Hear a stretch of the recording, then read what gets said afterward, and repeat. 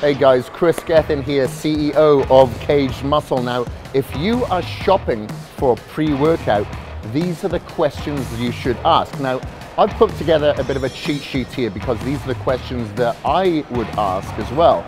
So this is going to help you go out and identify what you should have in your pre-workout supplements. So, does it contain patented creatine HCl? A lot of companies don't. They have the generic version. When you have a patented version of that creatine HCl, you can guarantee that it's backed with the studies and the research to say it does what it says on the bottle. You don't have to just put your hands together and hope it does what it says, because that has been backed with the research and studies for safety, purity, and performance. Does it contain proven beta power, which is a natural form of betaine, because this has been backed by the studies, or do they use a generic synthetic betaine and make false claims that this is the real deal? All you got to do is look on the back of the label of your product. Does it say betaine, or by betaine, does it say beta power next to it? Look out for these patented names next to the generic terminology. Does it contain organic or synthetic caffeine? Most pre-workouts have a synthetic caffeine, but what you need to look out for is if it's got an organic green bean caffeine in there. That gives you a nice steady release of energy, and that doesn't turn into a blood constrictor when you take too much of it. You need a pure form of caffeine that will give you a steady increase and sustainability of energy. Does it have artificial colors and flavors? Every company that I know of, but there's probably some out there, have artificial flavors and colors.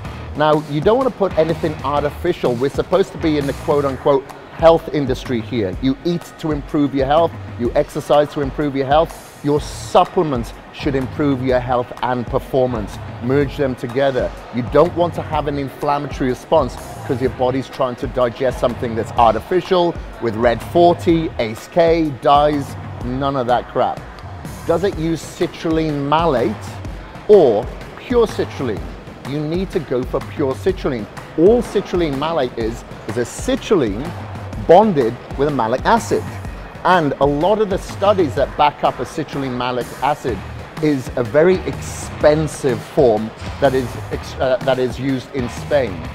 Every company that I know of here in the US doesn't use that version. They use just a citrulline next to a malic acid, and that's bonded, so it's 50-50. So you could only maybe get 50% citrulline. That's why you want to go for pure citrulline in your ingredient profile to improve that blood vasodilation and that pump. Does it contain a Spectra auric blend? So when we're in the gym, we build up a lot of free radical damage. That's why we want antioxidants in our system to scavenge those free radicals, so we don't encompass a lot of oxidative stress. And then, does it contain fermented branched chain amino acids? The majority of BCAAs and glutamine that are out on the market, vast majority, are extracted from human hair, bird feathers, and animal fur. I don't want that crap in my body, and neither should you. You should look for a fermented BCAA that's extracted from like a sunflower lecithin, a plant source, not from human hair. Does it contain B vitamins? So you need B vitamins. Obviously, a lot of people get confused with niacin, for instance, thinking that a lot of companies put that in to give you a cheap rush. Well, they do. That's why we use niacinamide. So that doesn't give you the flush, how it gives you the B vitamins needed when you're exercising. Does it have coconut water? We get dehydrated very quickly, and a lot of people get confused in regards to hydration, thinking that they need a lot of volume of fluid. Hydration is all about your electrolyte balance, and coconut water has five key electrolytes to keep you hydrated. Your body's made up of around 70% fluid. If you are lacking in hydration by about 5%, you could be down in performance by double that. Does it contain soy or sunflower lecithin? We use sunflower lecithin. Soy, particularly in the US, is genetically modified, so we don't use any of that in any of our products. We prefer the natural flavors, natural colors, and the sunflower lecithin to reduce that inflammatory response. So many companies and experts out there claim they have patented ingredients, but they don't. All you've got to do is look at the label. What they are claiming is borrowed science, referring to studies, referring to research, but putting generic ingredients in their products. It's very easy to distinguish. Now, further from that, Kaged Muscle doesn't do any of that. We have the patented ingredients. We also have the informed sport and informed choice guarantee.